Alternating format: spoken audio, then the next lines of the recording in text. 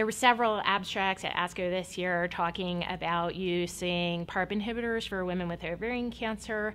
One of the abstracts presented was the use of olaparib in women with BRCA mutations as treatment compared to receiving chemotherapy.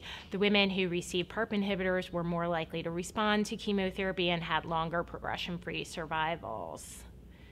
Also, PARP inhibitors in combination were explored, specifically niraparib plus bevacizumab in the treatment of women with recurrent ovarian cancer outperformed women who received niraparib alone.